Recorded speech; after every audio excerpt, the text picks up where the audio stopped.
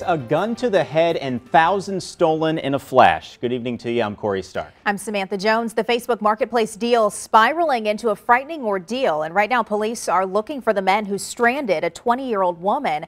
Only News 4's Emma Hogue is investigating the Swansea steal and finding these types of crimes are on the rise. I was so scared that no tears could come out. Like, I was scared for my life. Tonight, this 20-year-old is back home, but still shaken.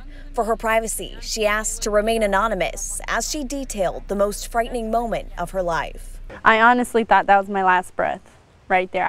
It started when she got a message from an interested buyer about this Dodge Charger she was selling on the Facebook Marketplace. After messaging back and forth, she agreed to let him come to her mom's house so he could take a look at the car in person. I was fine. I didn't feel any warning signs. They seemed like the most friendliest guys ever. She says the two young men asked to take a test drive. She sat in the passenger seat. Her mom called her 5 minutes into the drive to check in and found out they were headed back home. I told her, okay, I will see you in just a minute.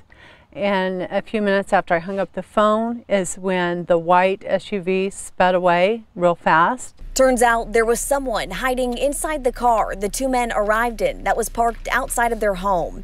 Around the same time, her daughter says the test drive in the Dodge Charger took a turn. We pulled back into the neighborhood, and that was when they told me to get out and pointed a gun at my head. Frantic, she got out of the car and ran to a neighbor's home.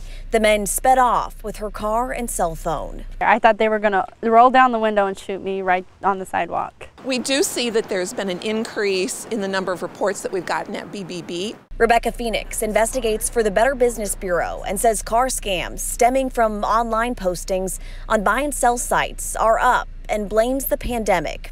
At the rate it's going, the BBB expects a 25% increase in reports by the end of the year. You're dealing with somebody you don't know, and that person may still have the intent to steal from you, but they're going to do it face to face, and that could be even more violent or threatening. I let my guard down. Now I know I should have met at the police station, but it didn't happen that way because I had no fear. Investigators say their #1 tip in a situation like this is to never give a potential buyer your home address. Always best to make those exchanges at a police department or another public spot.